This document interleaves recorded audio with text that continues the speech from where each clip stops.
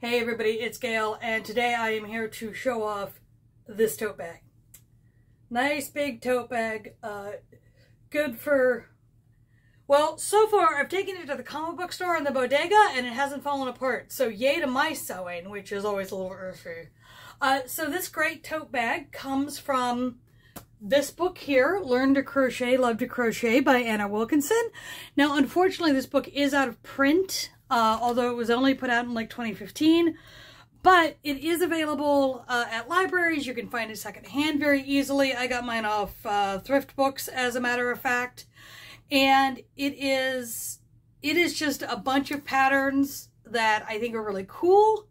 I'm slowly making everything in this book. I've made the t-shirt, I've made the beret, I've made the fan stitch cardigan, and I've made the hand warmers. And now the tote, of course. So what's interesting is if you look this book up on Ravelry and to get a sense of what's in there, it's missing some of the patterns, including this tote bag. But it is available on archive.org, which is the Internet Archive.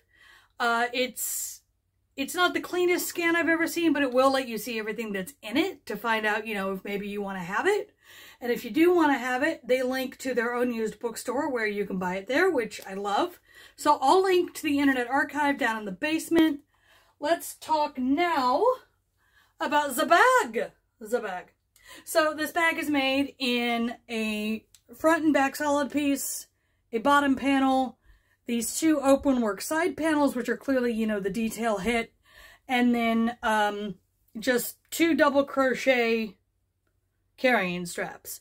And there are instructions in the pattern of how to line it. I didn't follow those precisely, but we'll get there. So first of all, what the pattern calls for in the book is Aran weight, which is heavy worsted weight, an H hook, and particularly carpet yarn. So carpet yarn is a firmer yarn. It's literally carpet fibers wound into yarn.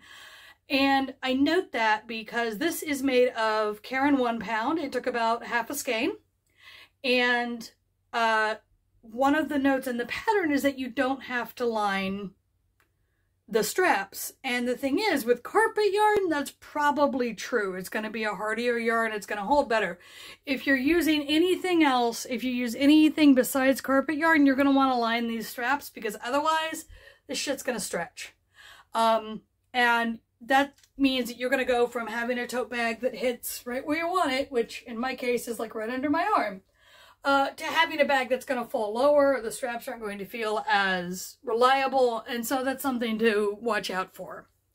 Speaking of the lining, let's take a look at my amateur sewing work.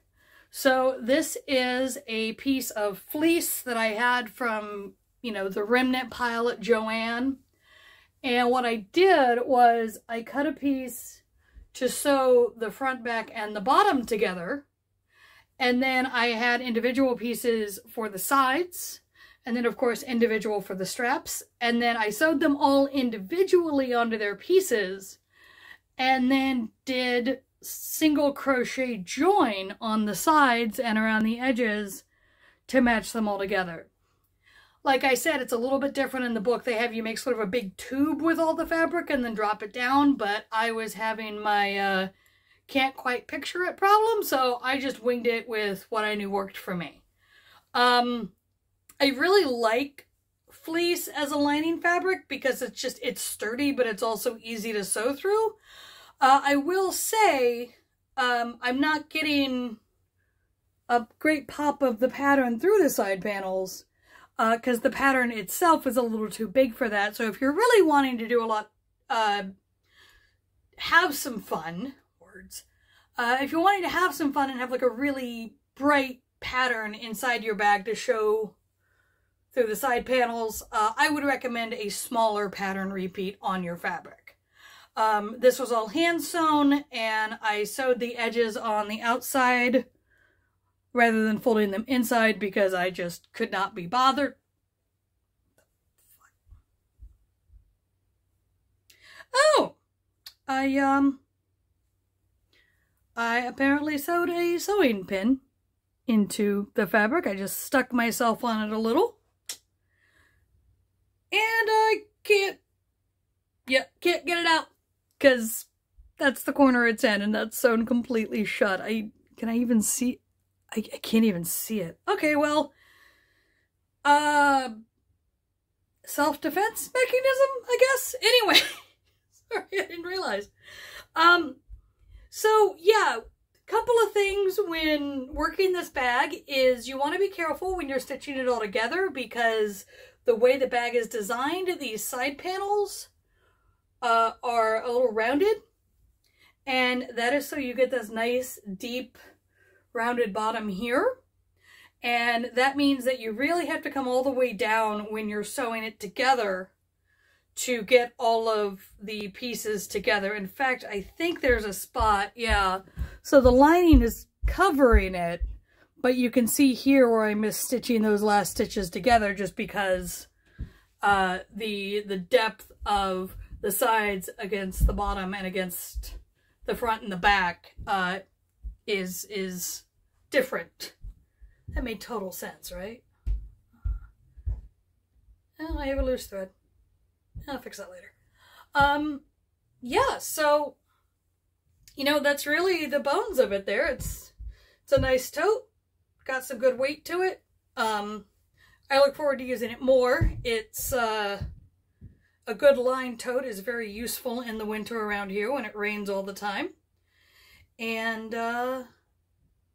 yeah, I think that's it. So the book again is Learn to Crochet, Love to Crochet.